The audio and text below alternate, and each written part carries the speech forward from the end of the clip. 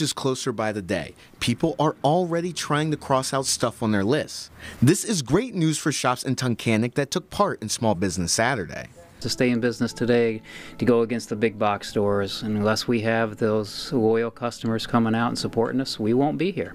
And so we appreciate it. The business has sat on Tioga Street for more than 20 years. The store has plenty of different home decorations, holiday gifts, and homemade chocolate. For small businesses we spoke to, providing customer care is essential in separating them from big box stores. We try to have a wide variety of things that, people looking for gifts. There's going to be something in this store that you're going to want to find and hopefully will find. Nikki Shake was one of the customers able to find exactly what she and her family wanted. Chocolate. Nikki Shake says the responsibility of keeping small businesses open rests on the customer. If we don't take care of our small local businesses, then we're not even going to have a town in existence here. We thrive on what we can do here. So we need them. They're an asset to our community. Across the street from Paradise Gifts is Jilly Jen, Gifts and Consignment. Owner Heather Veo says the store has been here since January, making this her first Small Business Saturday. It's been great. A lot of families coming in. I have coffee and refreshments and discounts and crafts for the kids, and they've all been in a great mood, great spirit. I have Christmas music playing, so everybody's just coming out and shopping local. It's awesome. Tunkhannock will be holding a Christmas in our hometown next week, highlighting small businesses. Alan Vickers, Newswatch 16, Wyoming County. The city of Carbondale welcomed the holiday season this evening with a parade.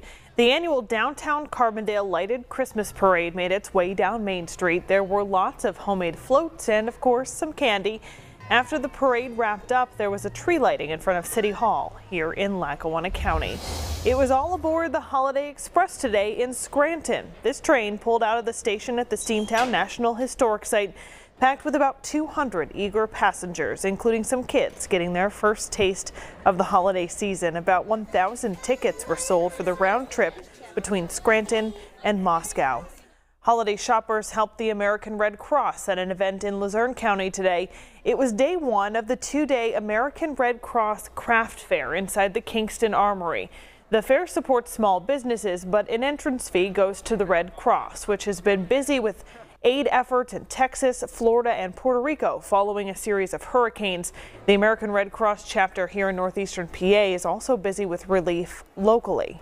We're still responding to house fires here in Northeast PA every single day. We had 4 just on Wednesday alone in Luzerne County. So this money that's raised at an event like this helps to support those families who lost everything.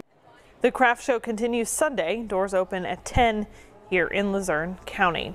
Temperatures dropping now, but how chilly will it get? Scott Stucio is in the backyard with a first look at the forecast. Hi, Scott. Hello, Stacy. Yes, indeed. It is getting chillier, but very slowly, and it has dried up a little bit. Still a little bit of dampness on parts of the pavement here. We did have 0.04 of an inch of rain come through here a little while ago. And as we take a look at the satellite and radar picture, most of this is over with what came through earlier. You can see that batch of green that worked its way from the northern tier through the Wyoming Valley and across the eastern parts of Pike and Monroe counties, now going into New Jersey. Off to the northwest, we are starting to see enough cold air to change that rain over to some flurries and some snow showers, and that's going to be the case along with the increasing winds. Not bad here now, but it's starting to pick up in the western half of the state, 15 to 20 miles per hour sustained. That's what we're going to see through the early morning hours and into the day on Sunday. It's going to turn more windy.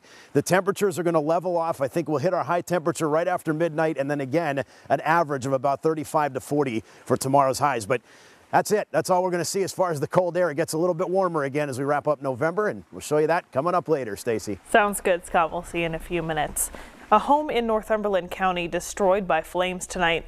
These photos sent to us from a viewer show the place on Hester Drive near Watsontown full of flames. Investigators tell Newswatch 16 the owners escaped the house with the help of neighbors. One person had to be treated for breathing in too much smoke, but is expected to be okay. Also in Northumberland County, this suspect in a Thanksgiving Day shooting remains on the loose. Deshaun Coward of Pottsville is accused of shooting his girlfriend's stepfather in the leg several times. It happened in broad daylight here on Walnut Street in Colpmont. According to authorities here in Northumberland County, Coward may be armed and dangerous. Anyone with information on his whereabouts is asked to call Colpmont Police or 911. Strong reaction tonight at home and abroad following the deadly attack at a mosque in Egypt that killed more than 300 people. The leader of that place of worship, who survived, describing the moment of terror. ABC's Linda Lopez with his words and the latest on the investigation. So many graves, and there will be so many more for the over 300 victims, including 27 children, in the horrifying terrorist attack on an Egyptian mosque. The surviving imam, who was conducting Friday prayers at the time of the assault, recounting the moment the slaughter began. Saying, "I heard what sounded like an explosion outside the mosque, and then some people came inside firing at all the worshippers." Survivors say at least 24 militants carrying ISIS flags surrounded the mosque 125 miles northeast of Cairo, hurling explosives into the mosque and firing at everybody trying to escape through doors and windows. Then they stepped inside, shooting anybody who was still alive. Many victims said their final prayers during the carnage. They even shot at arriving ambulances. No group has claimed responsibility, but the Islamic State is suspected. Those worshipping may have followed a mystical form of Islam called Sufism, which ISIS considers heresy. Muslims in the U.S. condemning the attack. It connects back to the Texas shooting we had recently. People who are worshipping, killing them doesn't make any point, and I feel really sad that it's still happening. And Egypt's military now retaliating. Their Air Force now striking militant hideouts and bases in the Sinai Peninsula. Linda Lopez, ABC News, New York. President Trump igniting controversy with his latest tweet. Ahead here at 11, what the president wrote that has Time magazine firing back. But first, Scott's in the backyard. Yes, it is getting a little bit chillier now than we've seen the last couple of hours. Some precipitation turning over. Suppose it's an occupational hazard that when we're on this late and you do the weather outside, it gets a little chilly. Yeah, just a little bit. Yeah, but I signed the agreement. Kurt made me. I got to come out here no matter what. And it is, for a late November day, it could be a whole lot worse. And it is calm down here. It is cloudy. But it's starting to get a little colder, and it is snowing in parts of the viewing area now. But let's begin with how you saw that parade in Carbondale today. We talked about how nice it was, that flag football game at Avoca. Beautiful day. How about the sunset in Pottsville from Kaylee? Thanks to everybody that sent in these photos here at WNEP Weather on our Facebook page and our Twitter feed as well. We appreciate it. Keep them coming. This was this morning. This is a beauty up here. And yeah, I got to get the boss in here. Those of you that watched at 10 o'clock, I had to throw this in here. Ranger was in here, by the way, and so far, he jumped up on this thing, but so far it looks like our set held its own. But an active animal, that for sure. But I want to thank Kurt for coming in here and helping me out. Of course, it's always a pleasure to see him. And I'm glad that Allie's getting a break this weekend, too. I'm not replacing her. People have been asking me, when is she coming back? She's coming back next weekend. All right, a brief smack of winter coming in here tomorrow. That's going to make for a cold day, but will that be the coldest of the next 7 to 10? We'll show you.